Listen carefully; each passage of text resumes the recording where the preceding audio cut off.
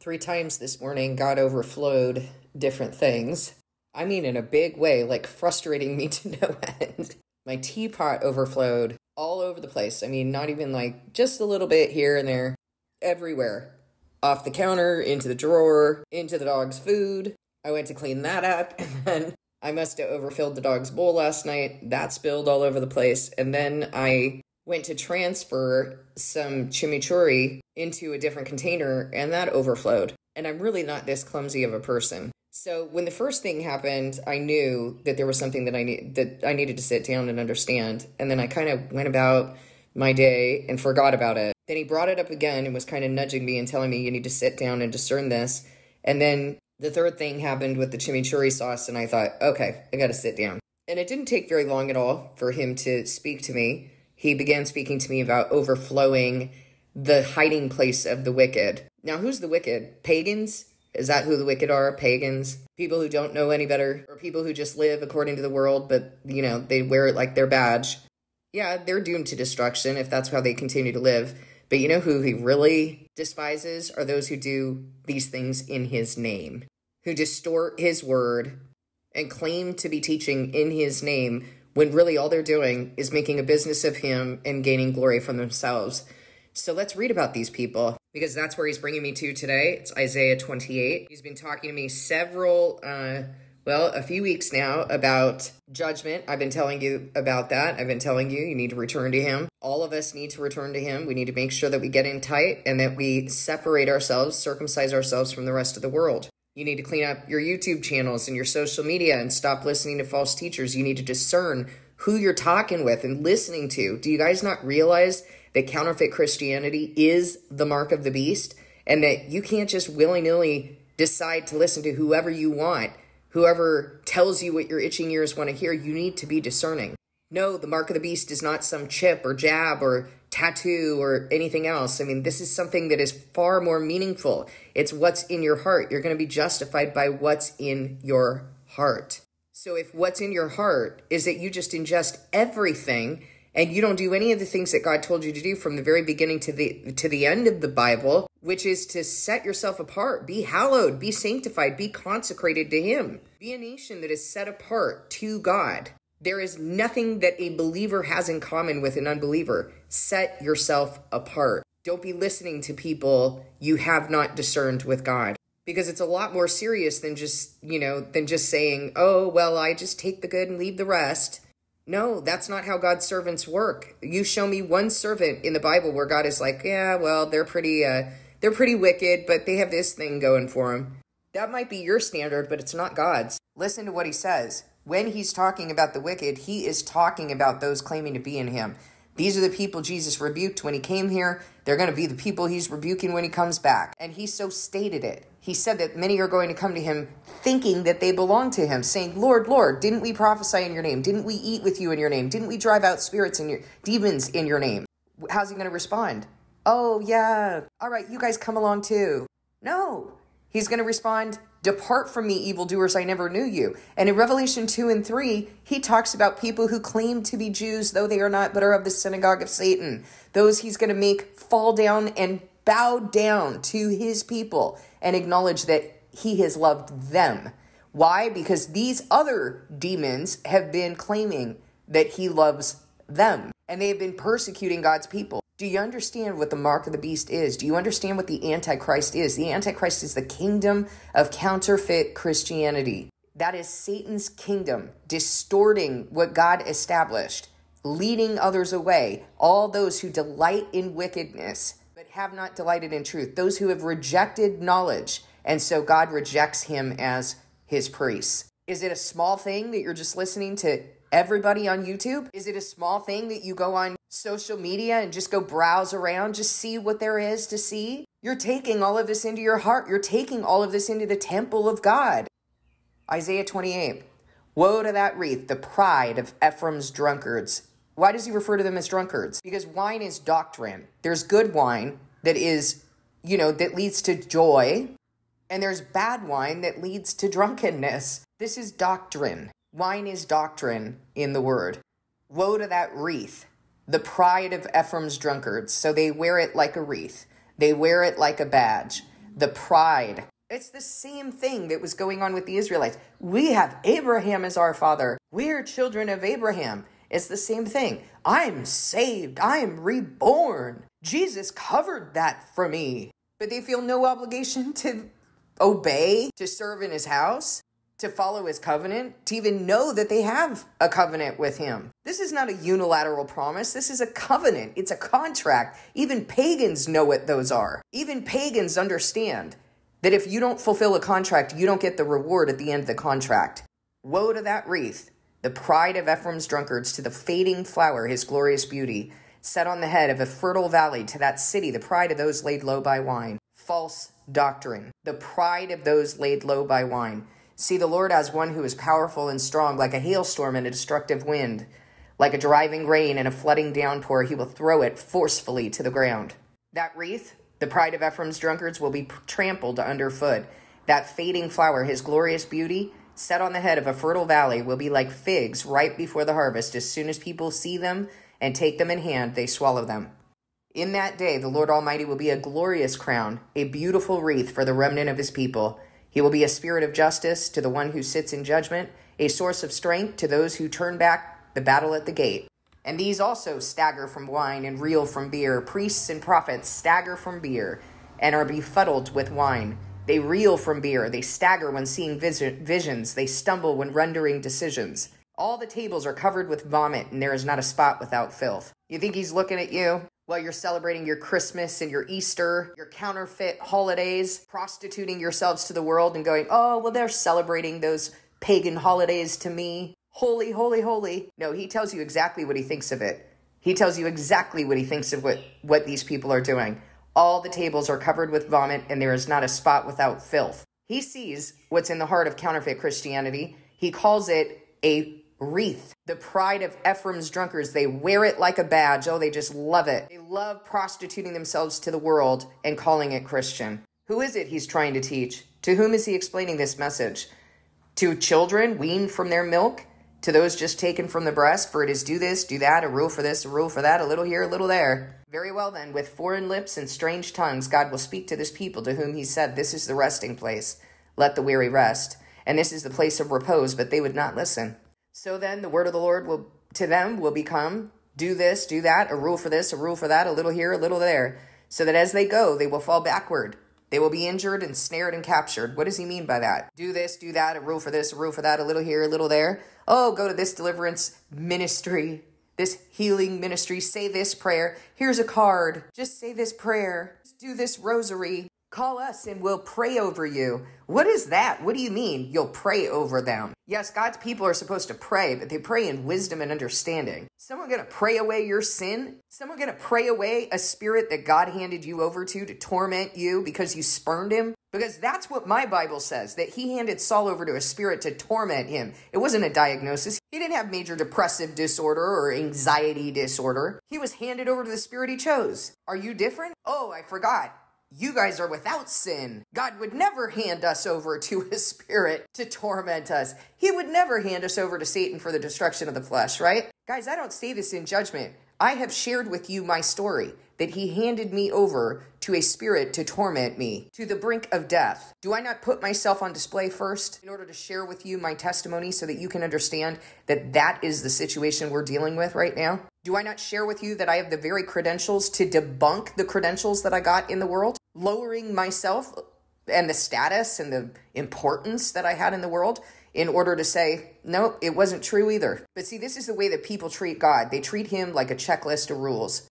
Like as though you forgive someone just because you declare that with your mouth. No, you don't. You got to go into your heart and sort through the grief and the pain of what you've been through. You have to engage on a deep and meaningful basis. But everybody's so superficial about this. God says you got to forgive from your heart. How are you going to do that if you don't even feel your feelings? A rule for this and a rule for that.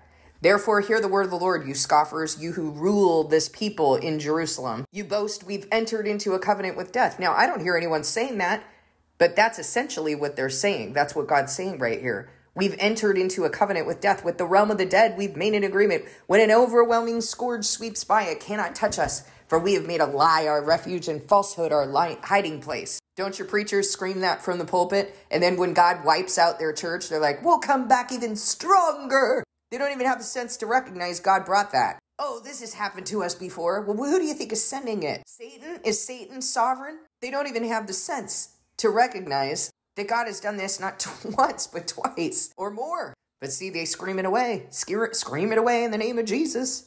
They have no sense to return to him. Arrogant, absolutely arrogant, as though they have no sin, as though they have nothing to go and confess before God and go examine in their hearts. You boast, we've entered into a covenant with death. With the realm of the dead, we made an agreement. When an overwhelming scourge sweeps by, it cannot touch us, for we have made a lie our refuge and falsehood our hiding place. He's mocking this. So this is what the sovereign Lord says. See, I lay a stone in Zion, a tested stone, a precious cornerstone for a sure foundation. The one who relies on it will never be stricken with panic. I will make justice the measuring line and righteousness the plumb line. Hail will sweep away your refuge, the lie, and water will overflow your hiding place. Your covenant with death will be annulled. Your agreement with the realm of the dead will not stand. When the overwhelming scourge sweeps by, you will be beaten down by it. As often as it comes, it will carry you away. Morning after morning, by day and by night, it will sweep through. The understanding of this message will bring sheer terror. The bed is too short to stretch out on, the blanket too narrow to wrap around you. The Lord will rise up as he did at Mount Perazim. He will rouse himself as in the valley of Gibeon to do his work, his strange work, and perform his task, his alien task. Now stop your mocking, or your chains will become heavier, and the Lord Almighty, has told me of the destruction decreed against the whole land. Listen and hear my voice. Pay attention and hear what I say. When a farmer plows for planting, does he plow continually? Does he keep on breaking up and working the soil? When he has leveled the surface, does he not sow caraway and scatter cumin? Does he not plant wheat in its place, barley in its pot, and spelt in its field? His God instructs him and teaches him the right way. Caraway is not threshed with a sledge, nor is the wheel of a cart rolled over cumin. Caraway is beaten out with a rod and cumin with a stick. Grain must be ground to bake bread. So one does not go on threshing it forever. The wheels of a cart may be rolled over it, but one does not use horses to grind grain. All this comes from the Lord Almighty, whose plan is wonderful, whose wisdom is magnificent. I'm literally blown away right now. I'm going to tell you why. Because I sat down this morning begging him just to give me some confirmation. He's been speaking, I mean, obviously I'm waiting for some things to happen, but he's been speaking some confirmation over and over regarding judgment and justice that he's going to bring. And I was asking him, please confirm. So I didn't know. Yesterday, I actually shared this with the body, that he was putting this particular scripture on me regarding what he's been doing with the body. And we sat down and talked about, well, who were we a year ago? What has God done within the last year? We talked about what it means to be a new creation, that you don't just become a new creation because you popped out of water. You receive that from God. If indeed you've been made a new creation, then your fruit is going to be different a year later. You are going to be a totally different person. We don't listen to the same music anymore. We're not watching TV. No one has a filthy mouth. No one deliberately goes on sinning. The way we eat is different. The way we relate is different. The way that we live is totally different. And why? Because our hearts have been changed. And so this is what's coming out of our right hand, our forehead, and our mouths. Our behaviors, the way we think and believe, and what we profess. Even the way in which we speak. And so what he had been putting on me yesterday was that he was talking about people having been given an opportunity to receive this covenant, to live this covenant with him. And we see how many are left. We see how many are left in the body. Not many, but we've all changed. And those who left were very zealous in the beginning. They knew that what they were hearing was true. It's just that when it came time to suffer for him or to be inconvenienced for him, oh, that's different. There's a separating, guys. There's a separating of the wheat from the tares. Those who responded are not going to go through more grief. He's not going to bring more grief than is needed, but he will bring grief because there is a certain amount of grief that's needed in order to make purified, spotless, and refined. Those who have not responded are going to go through a lot. Those who are not listening, those who pick and choose what parts of their covenant they're going to fulfill, those who are double-minded, those who keep listening to false teachers and false prophets, those who are irresponsible in their covenant, they're going to go through a lot. And they're gambling with their salvation. But this is what he was telling me, because I was telling him, we're suffering, Lord. Your people are suffering. And we came together last night just to pray for God's people and to talk about the times. And the thing that he was putting on me yesterday that he was making me realize is we are suffering so much. We need him to do something because faith is hope in what is not seen. But God knows that you keep putting your faith, you keep putting your hope in what is not seen. You need to see some things in order to be able to hold on to your faith. So that's what we were praying about last night. And this is what he put on my heart.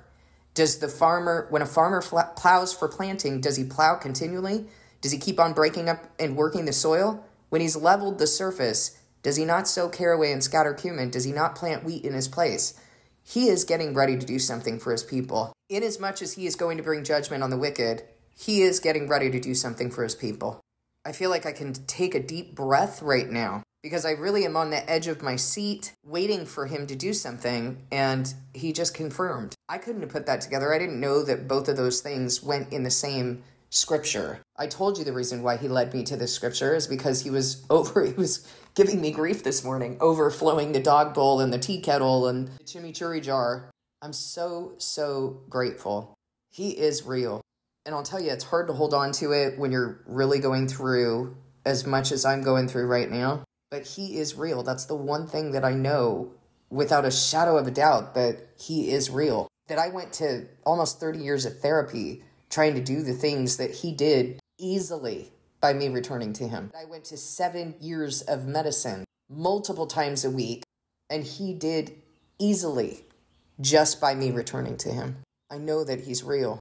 Please discern this message with God, guys. Please understand that this message is true. He is going to bring judgment. He's going to bring something that is going to overflow the hiding place of those who are hiding out in their bank accounts and saying, praise God, I'm rich, who are hiding out behind false doctrines of pre-tribulation rapture and counterfeit covenant. You need to be discerning. This is not a small thing for you to go on YouTube and listen to people who you haven't discerned with God. You need to ask him if the people you're listening to are true and who you should be listening to. And you need to go to his word and believe that his spirit is capable of ministering the truth to you, even if you're not a theologian. And I mean, let me tell you something.